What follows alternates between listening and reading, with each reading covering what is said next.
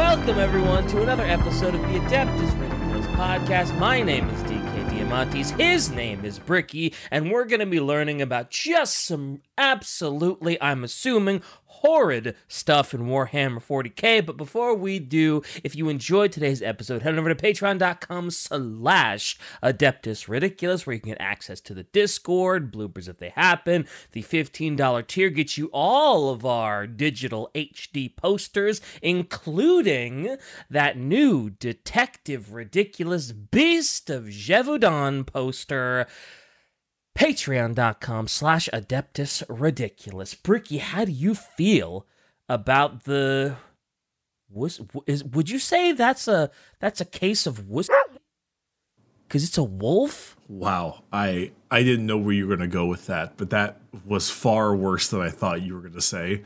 I do not like that. Let's go, baby! I do not like those words that you just said to me one bit. Let's go, baby! Yeah, I do not make these posters, yet I will profit off of them. Hell yeah! It is available also at the merch store at orchidate.com. The...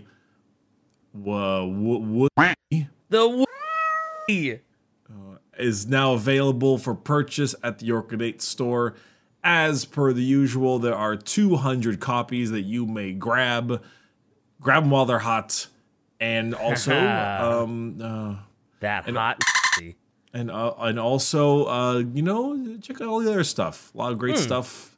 Shirts, hoodies, flags, stickers, so on and so forth. And Master of Mankind. I was just about to say that, damn you. You son of a bitch. I will beat your ass and eat your ass. Ooh, hey, whoa, hey, let's not. Don't threaten you with a bad time. Yeah, don't threaten me with a good time. It could be a bad time. You don't know how it's going to be. Yeah, it could be. If you're a cannibal, that would be a bad time. Yeah, I meant it literally, obviously. Oh, okay. No. Yeah, all right. We're off to a pretty good start, I'd say. Hell yeah, brother. Hell yeah, brother. So, in lovely fashion of Bricky is going to get to just kind of casually schmoove through a few episodes and then not anymore. We're going to be doing our final episode on this fun little Xenos book. Ooh, right. With Draik? With Draik. There is Draik. Plenty, and don't forget his great friend, the Crute Draik. Ah, yes, Draik. So there is actually even more that we could do from what I have right here. It's a very long book, but I grabbed a few interesting ones and some fun stuff, and we're going to talk a little bit more about some of the side Xenos races that have kind of popped up and out and around the world of 40k, and the humorous stories that go along with him telling it. Okay, let's do it. This isn't going to be another Catachan episode, is it? I mean, if I had my way, I certainly would be, but... I was going to say, if you had your way, every episode would be a Catachan episode. Be a lot more guard going on, yeah. And sisters. And sisters. So I have about 11 or so things to talk about before for this episode. How long that takes us, I don't know, but considering the amount that we've done so far, I think that the next episode after this one... probably going to have to be a pretty strong one, so we'll see what that means. It probably means another Space Marine episode. Most likely. Well, that's okay. There's still a couple Space Marine factions that we haven't talked about that I'm sufficiently hyped about. You know, Raven Guard with their big stupid jump jets. True. Ooh, we might do the Vashtor book actually. Oh, is that out? I'm not sure what the release date on all those books are. I think it's for pre-order, but comes out Saturday. I know they've just recently showed off that Farsight book and that Farsight mini, which is just... The new Farsight mini is pretty cool. It's not just tactical rocks, it's tactical cherry blossoms. That's lovely. My favorite post on that was someone was like, oh, I appreciate the restraint of whoever did the professional painting to show off that mini, because they did not paint the blossoms as cherry blossoms. Right, they painted them as something a little different. Yeah, they're only white blossoms. They're like, what, white and green or something? Yeah, something like that. Yeah. Anyway, so the first one we have here is the Urgul's Yurgles. Yurgles. U-R-G-H-U-L-S. Yurgles. Oh. They have a funny name. They're known as the Galatroglodytes. Those damn troglodytes. I find the word troglodyte to just be one of those more enjoyable insults. Oh, it's so great. It's that so and great. Homunculus. Homunculus isn't so much an insult. That's just like an alchemy spiel, right? Or at least I think it is, because that's what they used in Full Metal Alchemist. But yeah. Did the dad in Full Metal Alchemist do anything wrong? Oh, yeah, if you're talking about who I think you're talking about, yeah, he did a couple things wrong. Experimentation on your wife, child, and dog is all heavily frowned upon. Yeah, even in anime world. But was it for the greater good, DK? No, actually, I don't believe anything good came out of his experimentations. Oh, lovely. Anyway, these are the Yurgles. Now, oh my God, is that them? That is them right there. Yep. Oh, I actually man. didn't know they had a mini. That's kind of fun. The Yurgle. So the Blackstone Fortress is, for the most part, in the overarching lore of 40K, a complete mystery of its origins. It is said in some old fluff that it was made by the Old Ones in the fight against the Necrons, which would somewhat parse because Blackstone is a big part of the Necrons' architecture and things like that. However, at the moment, I do think that despite it being heavily hinted at and having some old lore and stuff, we do not know their origins. They are mysterious beyond measure. So they just kind of showed up and caused more like problems? No, more like they were already there and they were just found. Oh, okay. Okay. But so therefore, because they have wandered for so long and so far, species have ended up arriving in it, living in it, and adapting to it for a very long time. Okay. The most common threat aboard the Blackstone that Mr. Rogue Trader Drake has encountered have been indeed the Yurgles. Okay. The Yurgles are as you can see, they're kind of hunched humanoids that look like flayed, reanimated corpses. Their skin looks like it's been peeled off the bone with that weird kind of hueish, cadaverous color. Yeah, I was gonna say they look kind of like ghouls. Yeah, they look very ghoulish, which is an apropos name. Add an O, and it's literally Yurgles.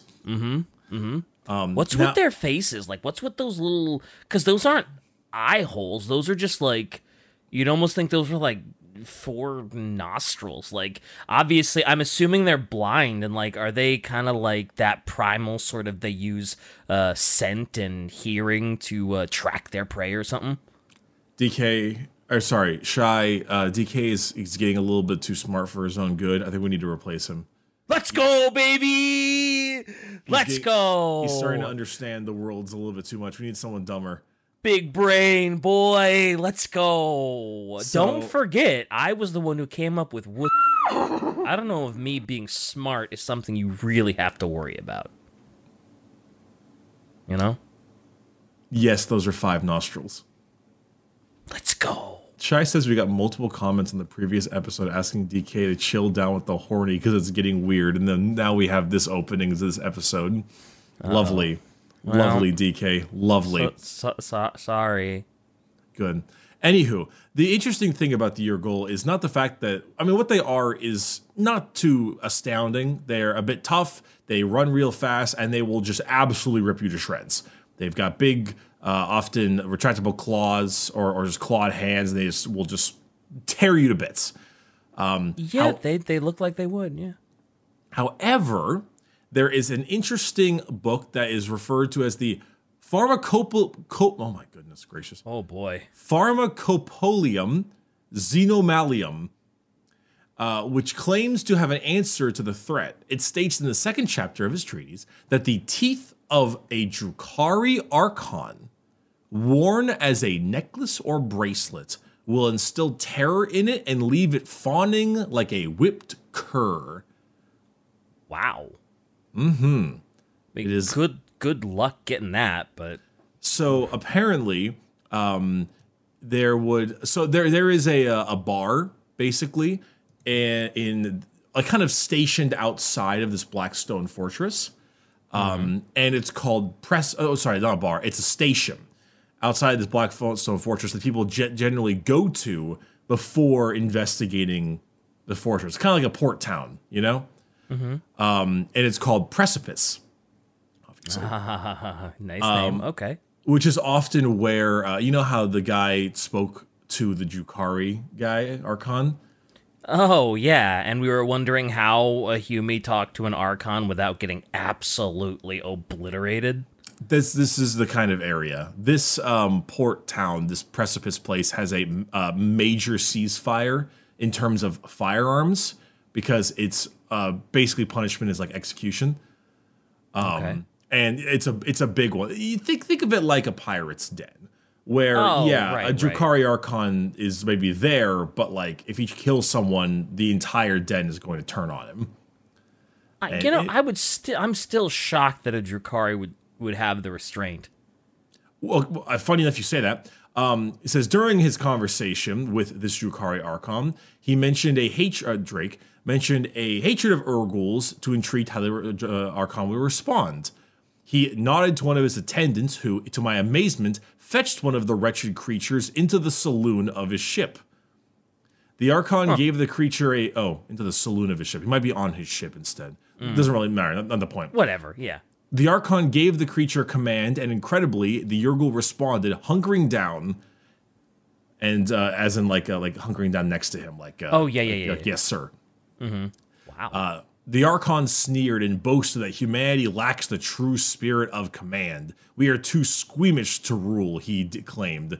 Seeing that I was unimpressed, the Archon patted his repulsive pet and whispered in its ear. It leaped across the saloon and ripped a guard's throat out. The next few moments were filled with a hideous snorting and gulping as the creature fed.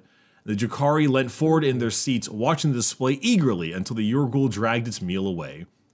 The violence was clearly intended to shock and impress me, but it only reaffirmed my belief that the Eldar are a tragic, deluded race in thrall into their addictions. Okay, so he has a very, he kind of feels about the Eldar the way you do. They're just kind of, Well, guys. The delusional things come from the Drukhari. Oh, that's true. Drukhari delusional, regular Eldar, not so much, yeah. Wait. Oh, Shy, there's actually rules for the damn guys? Apparently.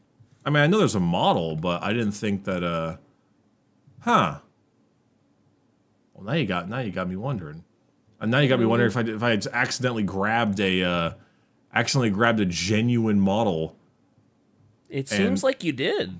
I might have. I mean, because there are a couple other ones in here. The Drukhari pets and Beastmasters are absolutely a thing in game. They have like flocks of razor-wing crow kind of things and stuff like that. But, cool.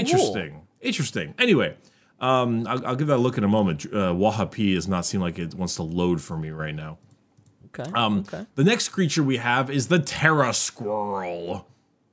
The Terra Squirrel? The Terra Squirrel. Oh, okay. At first, I thought you were going to say pterodactyl or some sort of pterosaur, but the Terra Squirrel. Okay. Tell me about the squirrel. So the squirrel is basically just available all across the galaxy. It is a squirrel.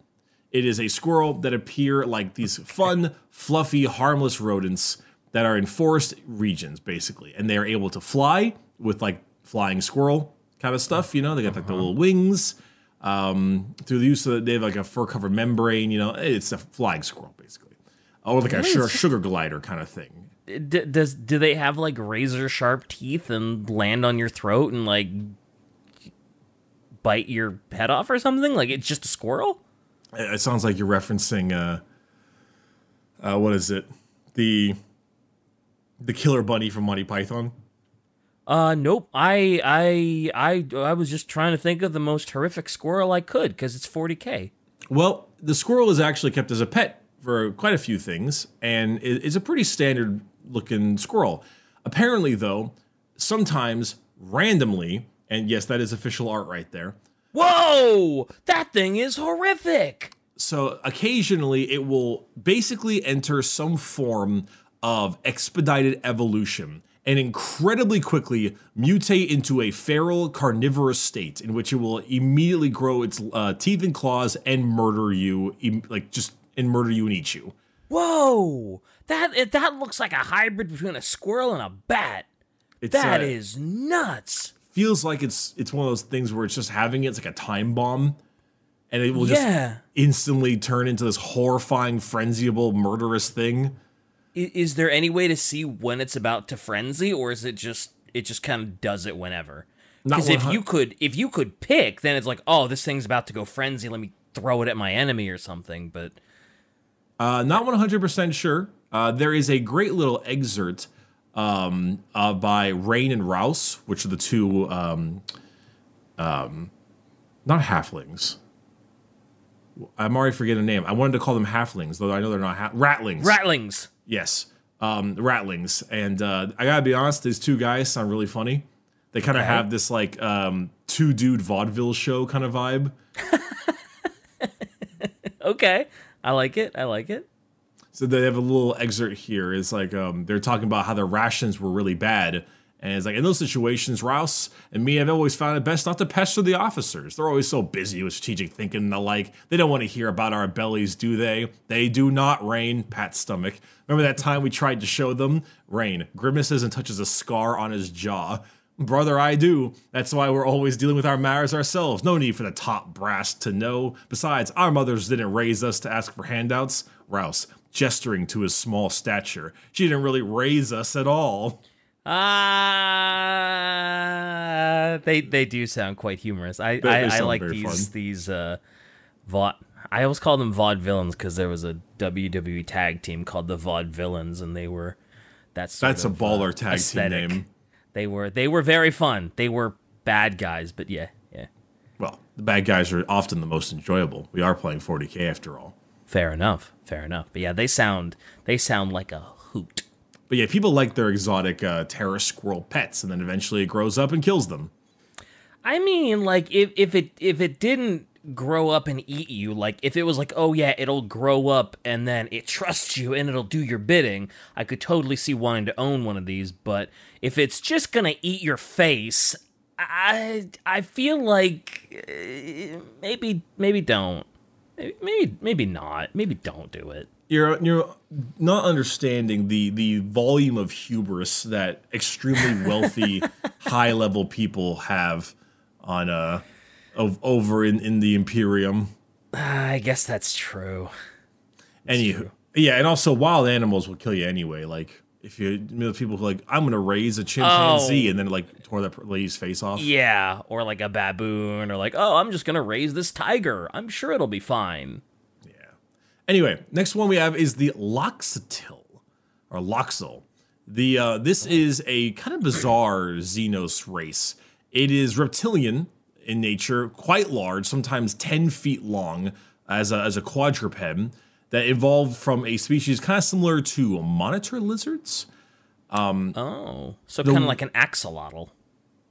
That probably is actually where the name. Yeah, because they're called lottles or something, right? Loxatil.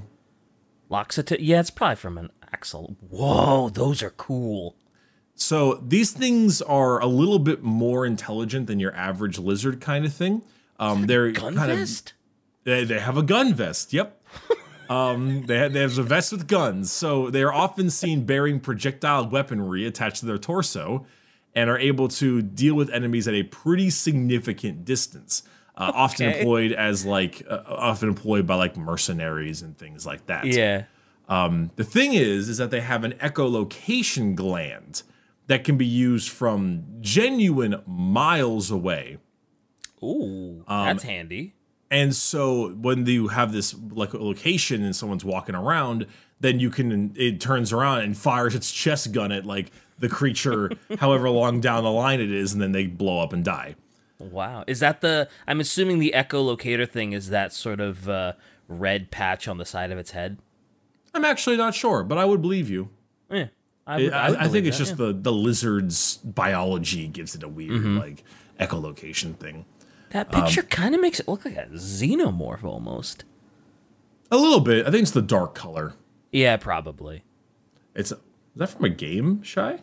It's very cool, though. I like gun vest lizard.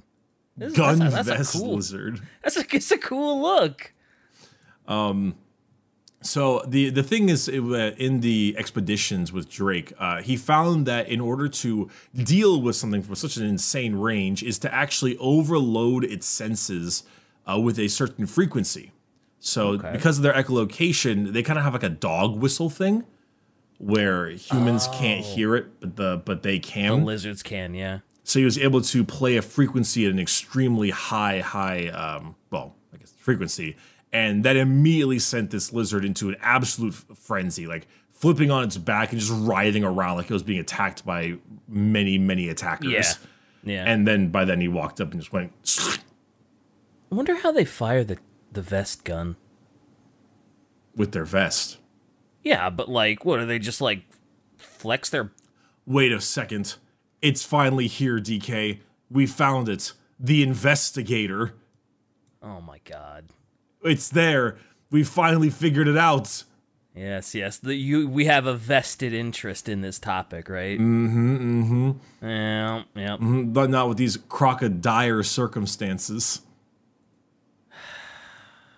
That was bad. It was bad. Even for me, that's like, I mean, and my puns are not good. My jokes, not good, but that was awful. This makes up for those horrendous puns you made like 3 episodes ago that were just the worst. They were glorious. They sucked, and you know it. Excuse you, sir. I did not even sneeze. Why would...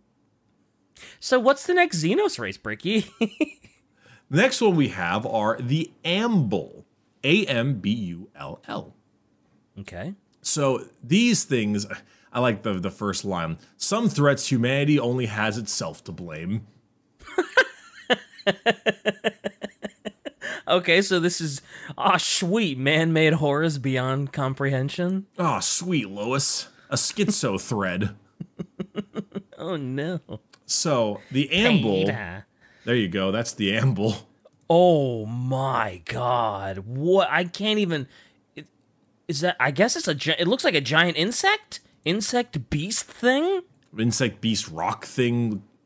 Ooh. So, the Ambull is originally in a completely inhospitable desert, winding up in subterranean caves, where it would have lived and died if humanity didn't get involved. Because rich nobles love to try and domesticate things. Of course. Also, oh my God, look at that mini.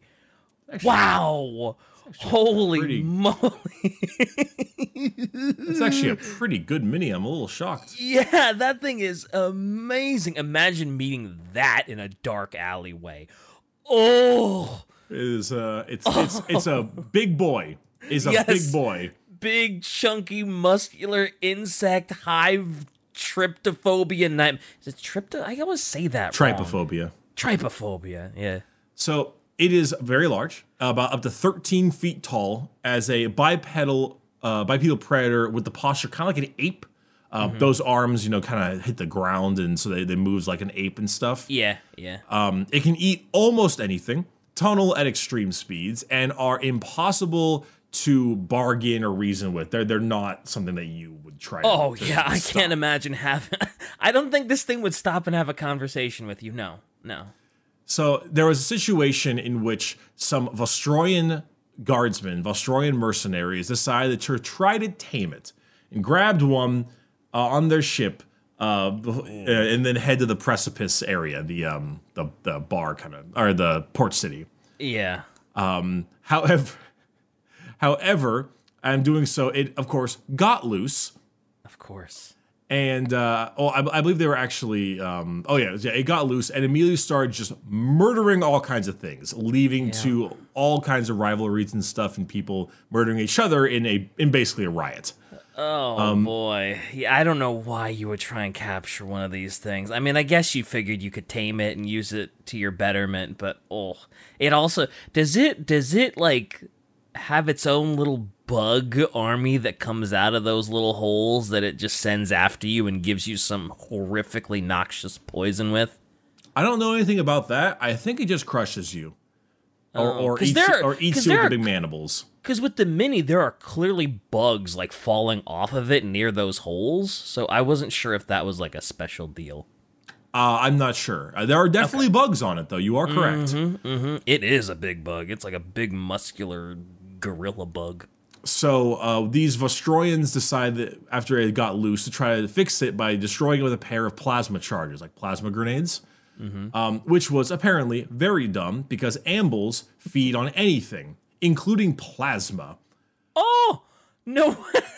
It just ate it? It literally just ate the plasma from the plasma grenades? The blast of the plasma fueled the creature's hunger and ferocity, with energy sparking across its carapace, and it butchered all of the Vostroyans in order to try to get at the delicious plasma.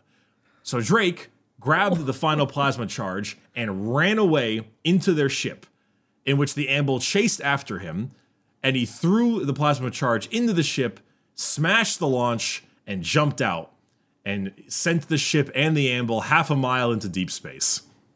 I mean, that's a nice little bait and switch. So yeah, good for you, Draik. I shall decline to comment on the suggestions that I knew several Vostroyans were still aboard. I like that. I mean, he had to get rid of the amble, so you know, if you got to sacrifice a couple of guardsmen, you got to do what you got to do. They brought it in. They're the ones at fault. Oh yeah, you reap what you sow. You get what you fucking deserve, Murray. So the next one is something called the Mjordheim Raiders. Oh, hold on. Shai's telling me to wait.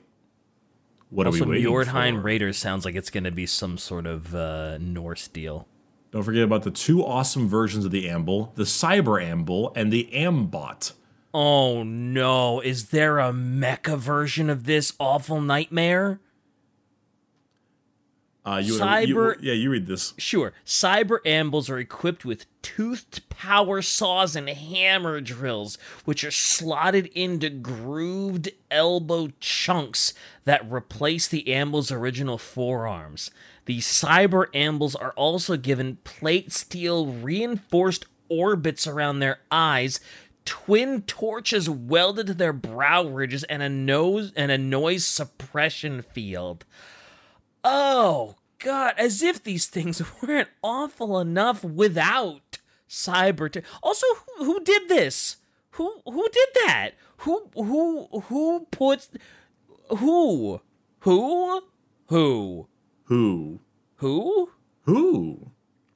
Oh, it's the squats. Squat engineers can ride atop the cyber ambles in order to directly control them.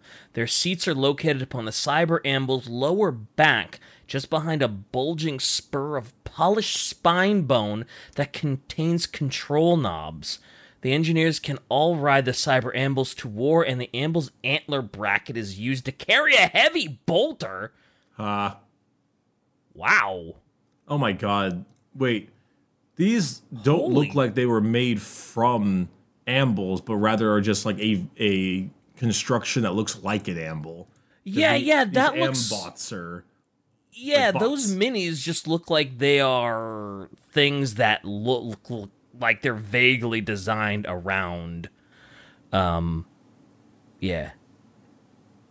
Oh, they use an amble's brain to build the... Oh, that's not a smart idea. I don't like this. I feel like that's such a bad idea. Damn, this is a big creature. Let's make it a robot. Wow, that's a cool robot, though. I gotta say, like, that robot is aesthetic as hell. I did not realize they were I love it. So, onwards to the Mjordheim Raiders. Draik apparently met someone called a Thusilian queen, who was and obviously he's always interested in Xenos life form. So she, as a proud woman, invited him to dine with her at her estate, whatever the place is, right? After they prepared a quite impressive meal, he saw a piece of what looked like unfired clay with unusually long, tapered fingers. And that the queen said that the crumbling hand was not in fact tribal art, but a severed piece of a creature known as a Mjordheim. And that many centuries ago, her ancestors were hunted almost to extinction by these raiders and their winged serpent steeds. Ooh. Now, I like this part where he's like, the enormous hand was obviously made from some sort of clay, but it is never wise to dismiss the long-cherished cultural beliefs of one's host, especially when they are about to feed you. That is very true. That is the drawing recognition of the Mjornheim raiders there. It is a cyclopean kind of creature upon a serpent dragon. Oh, nice. I love me a good Cyclops. And oh, wow. That's so cool. The queen had actually asked how they managed to defeat the Mjornheim of general, because they are incredibly strong. They are nomadically heavily muscled giants, quote, born of the earth, require neither food nor water to live, and are basically unkillable in terms of damage. They will just mold their forms back into shape with a swipe of their hand. Wow, how did they get rid of them then? That sounds unbeatable. Well, apparently, star warriors descended from above and hunted the hunters, burning them back into the ground with holy fire. Oh. And so he thanked the queen for her story, took a sketch of the hand, and left. Years later, just kind of seeing it as unremarkable because it was obviously a clay hand, he went to a library containing the details of the White Scars Astartes chapter. And one of the oldest manuscripts was about a race of Xenos giants called the Mjornheim that had earth-like flesh able to absorb wounds with no ill effects. And he was like, oh my god. It was real! It was real! The One Piece is real! The One Piece is real! And he spoke to the head librarian asking us more information, but he said that single book was the only thing with no physical proof. So he packed the stuff up, tried to go back to where the queen was, but that planet was now fully in the throes of terraformation, and she had since departed. But it definitely does track. The White Scars are known for their trophy hunting, their big game hunting. So it certainly does track with that kind of thing. Man, those things are so cool. I mean, I assume we're never going to get like a mini on it, and it's never going to get expanded upon or anything. But God, those things are so rad. I would love to see like a fantasy mini around them, because man, fantasy minis like the AOS minis would do that thing proper justice. Yeah, the AOS minis are really good. It's a wacky looking doodad, but it's really cool. Oh, I love it. Very cool. Next one we have is something called the Clawed Fiend. I wonder if it has claws. It in fact does. It looks a little bit like, it's kind of just another one of those gorilla kind of looking ones. They're ape-like biped with huge strength, got a barbed tail. It's a pretty classic apex predator in every way. Like it's a little bit unremarkable. It's just a big gorilla kind of creature. Oh, yeah. I mean, I'm sure facing one would be absolutely terrible, but yeah, that drawing is just kind of, it seems a little goofy. It is a little goofy. The face mask looks a little goofy. The interesting thing about it, however, is that it has a bunch of octochromatic eyes that have light receptors that can perceive color past what humans can. Okay. And so it was very fascinating. So Drake was very curious to get one. Of course. And so, the rattlings of Rain and Rouse were not the most impressive of individuals, but they often acted as guides to the Blackstone Fortress in order to help if anything happens. And so they were about to leave with a different rogue trader, a gentleman named Augustus Arova. And Arova was braving the fortress with the specific intention of hunting this beast, because the pelts of this beast are worth more than some spacecraft. Wow. Really? They are just giant, crazy beasts, and hunting one down, as a rarity as they are, is just, very, very nice. Okay. I wasn't sure if it was just like, oh yeah, the blue pelt is offers divine protection or something, or if it was just like, oh yeah, you killed the big crazy ape thing with the spike tail and hooray. You know, Shy, I didn't realize how many of these things were Drukhari usable. Yeah, it seems like a lot of these are just like, oh yeah, if you run Drukhari, you can absolutely run the mini of it, which, oof. That's actually kind of crazy. Because I know you can run like you run them called like a Beastmaster. It's kind of their name. And the Beastmaster can carry lots of different kinds of things, like razor wing flocks and stuff. Oh yeah, there it is, Clawed Fiends. Huh. God damn, I did not realize that. I'm assuming you've never seen anybody run these specific beasts since you didn't realize they were minis. I did not. Probably not a super popular choice among Drukhari players. That being said, they are very fast. They are not that tanky, but they do, in fact, hit at the exact same damage as a Chaos Space Marine possessed. Wow. That's a heavy hit. I mean, you know, give it game stuff, obviously. Yeah. But still, that's a chunky monkey. And not bad. All right, that one's good. Thank you. Now, Arova, the rogue trader, obviously was going for the pelt. And before they disembarked, the two ratlings came up to him and said, hey, if you give us more money, we'll ditch this guy. and we'll do it for you instead. And Arova apparently seemed like a decent man. So Drake had no interest in derailing his expedition. But he said, hey, if you find me one of the Fiend's eyes, because he wants to study the fact that they can see past the human spectrum of light. If you can give me one of the eyes, I will match the fee for Arova that they promised for the pelt. And said their grubby faces lit up at this, and they promised in an absurdly profuse way not to fail me. Okay, cool. Did they get him the eye? So he didn't expect to hear from them again, considering everything. But eventually, they came back looking just awful and untrustworthy as ever, and gave him a jar full of gloopy, cloudy solution that they could barely even tell that it was an eye.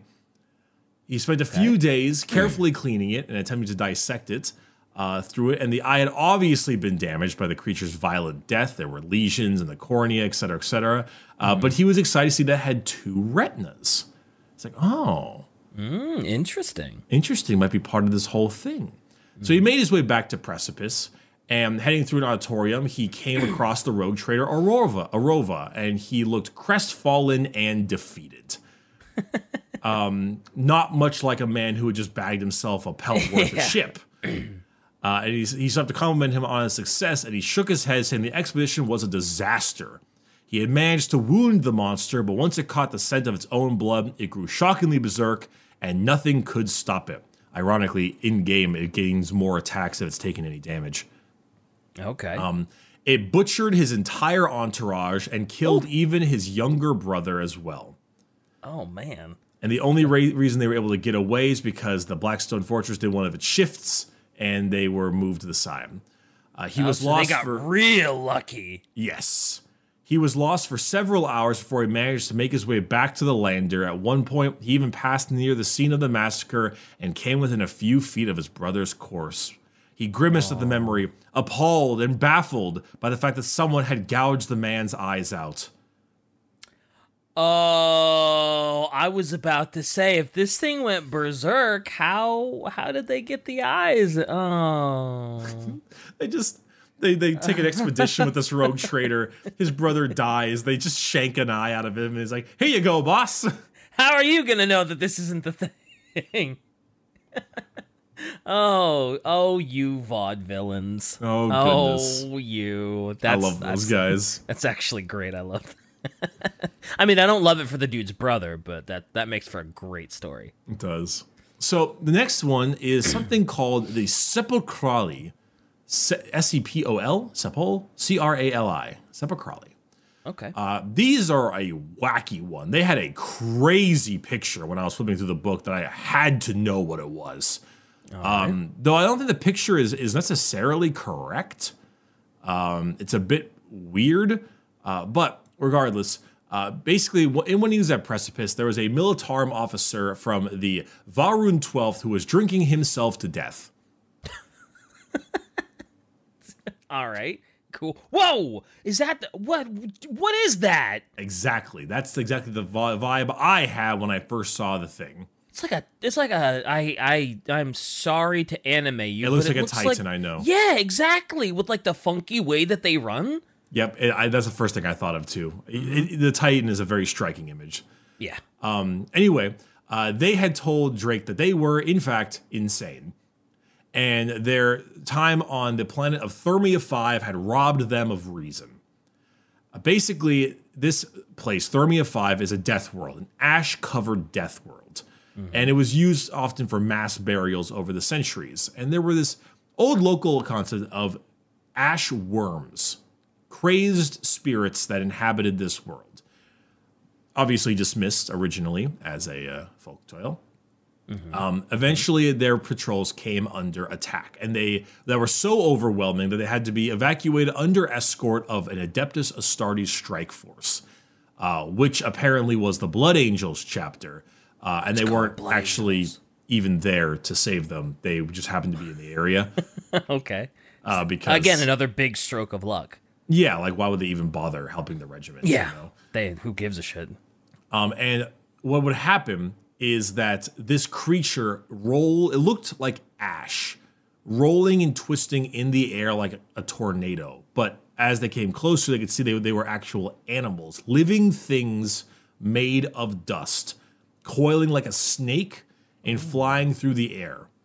And they were so incredibly fast that you could not outrun them. And when someone would scream in terror, they would flood into said person's mouth, and that was it. Oh, no, gross. The death of a single squad mate from screaming killed all of them, because once that happened, he was no longer him, but rather became this ash monster and would begin to attack all of his friends. And then when they would scream, then the ash worms would go into their mouth, and so on, and so on, and so on. Oh, man, that's terrible. That is an... like, how do you even fight that? You don't. You do, yeah. It's an ash cloud. It's an ash cloud in the shape of a person, right? And it's just like, oh man, that sucks. That is. So he was the only surviving member of his squad, and he began to become less coherent and began scratching at his skin violently, trying to rid himself of imaginary attackers. I mean, I can see how that's the kind of crazy you would fall into after seeing that. Yeah. Mark that planet for Exterminatus, by the way. That is... Get rid of that one. Get rid of it. We don't need anything on that planet. Or better yet, have someone else go there. Throw in some, like, orcs. Have them try to deal with it. Send a prison ship there. Yeah. So, the next one we have is something called the Zote. Why does that sound familiar? Because it is familiar. The Zote, I think, was a model way back in the day. Okay. But I believe that they remade the model just recently. It is a centaur-like reptile that like to travel the galaxy in secret, not linked to a homeworld or a creed, very muscular, quite large, and may appear like a mindless predator, but certainly are not. The Zote. Oh, we totally talked about these. This mini looks so familiar. That picture, we have talked about these before. We definitely have talked about these before. I don't remember when it was or what the context was, but these beefy boys I have seen before. The Zote kind of reminds me of the Shadow Broker, I'm not going to lie. I can see it. I can kind of see it, yeah. Bit of a bizarre concept, but basically they are actually quite intelligent and very, very conniving. However, when you say the word conniving, it might not actually be conniving. It might just be that Draik doesn't like him because he's trying to do his own things. Yeah. But is very intelligent, and a lot of Draik's informants have apparently been, quote, lost to the Zote, not from death, but apparently it seems to be making itself a building of spies and agents. Oh, so it really is going Shadow Broker. A little bit. It's creating its own network of agents, and it refers to itself as the Archivist, because it does not speak either, it communicates entirely via telepathy through the mask on its face. Oh, cool. There's actually a hell of a lot more we can talk about Zotes, I think, in general, but there's not a whole lot specifically in this book. We would need a lot more to discuss regarding the Zotes. But at the moment, like, the Zotes, like, there's some people who really like Zotes. And, I mean, they're cool. I think that mini is actually rather recent, too. What's up with his tum-tum? Why is it like that big red, ball thing? Yeah. I'm actually not really sure. I thought that it might have something to do with his telepathy because you can see the line going to his mask. Yeah. But I'm actually not sure. I have no idea. Oh. Well, so be it. So be it. So be it. So I have one in here that was called the Enslavers, but I forgot we already talked about them. They're like warp sharks that take over people's minds and turn them into portals and stuff. Oh, that's awful. That it's sucks. not great. That's an awful fate. That's a fate worse than death. But I want to talk about two more. Do you want to end on the funny note, or do you want to end on the serious then funny note? Ooh, I feel like per ridiculous, we need to end on the funny one. All right, then we'll do the non-funny one. The Medusae, or Medusa. This is... Certainly these aren't Medusa-like creatures that have snakes for hair and turn you to stone, right? Actually, not quite, no. Huh. These are a manipulative mental parasite that get onto your face and looks like a giant, technically brain. More so like a brain version of Medusa's hair, not the snake version. Oh, gross. For some reason, I feel as if these might be a Drukhari thing as well. They just look Drukhari-like. Oh, these look so Drukhari. Actually, that looks dope. Yeah, that's the God, that looks so cool. So that big brain parasite that you're seeing right there is basically it's a parasite, and it takes over a host of some kind. Now, the host itself apparently is full memory of everything going on during this period of time. It remembers it all. Oh no, that's never good. It's not fun. No. But it also throws them in a state of extremely heightened bliss. Oh, really? So it's not all bad when you get taken over by one of these things. Like, it's not like you're in unending suffering and you're just going absolutely loopy-doopy. Like, at least you're in a state of bliss. Kind of like those other slimes that, like, we talked about in that last episode, where, like, before they took you over, you're just totally euphoric, drugged out state. A little bit, yeah, except instead of killing you afterwards, this thing has you for a bit, but can indeed be removed. Okay. And being able to... Oh, yeah, that's what it's called. Okay, there's a thing called the Court of the Archon, which is the name of the Drukhari. It lets you carry many things. Your ghoul, Medusae, the Slith, which is like a sneaky thing, etc. Okay, excellent. The Medusae could have very easily been a Drukhari episode. It could have. I was actually unsure how many things had this much. My beef. It's okay. Anywho, the interesting thing about this is that there was a story way back when of Drake as a young boy eating a beautiful dinner at the hall of his family. And it was some festival, and all of these people were proud Imperial warriors or saints or all kinds of various types of things. But there was one man there who was just awful, a hunched, wasted figure, too frail to fit his formal attire, and muttered, obfuscated, barely seemed like he could follow through with everything. But there was an issue where the Medusae, once removed, would often be seen as like, that was their heightened world, and once it's gone, the world just feels gray and dull. Oh, so they actually almost go into, like, I don't want to say, like, sort of like a depression when they don't have that sort of blissed out state that the Medusae gave them, and everything just doesn't seem as good anymore. Kind of like they're getting let down after a super big drug high, and now they're going through withdrawal, and they just can't handle it. It's about right. Oh, that's fucked up. So he noticed an arrangement of scars around this person's face and neck, as if it had been punctured several times. And later, he asked his servants why the father would entertain such an unimposing man, and they laughed at his naivete and said that man was Dragomel, one of Terra's most beloved versifiers. He only wrote poems for one single year, but every single one of them had the power to bring readers to tears. And after that, he was never able to write again. So there's the assumption that maybe he willingly put this on his head and wrote for 1 year with such a... Yep. Oh. So are there any other examples of people maybe doing that? Or is it just him that willingly put this thing on them so that they could achieve that state? Completely unsure. Do not know. Also, just because Destiny 2 is such a regular... That'd be such a great Warlock outfit. That's a pretty cool Warlock outfit. Yeah, I would agree. An exotic helmet for the Warlocks that look like that? Oh, give it to me now. All right. Last but not least, we have the Galg.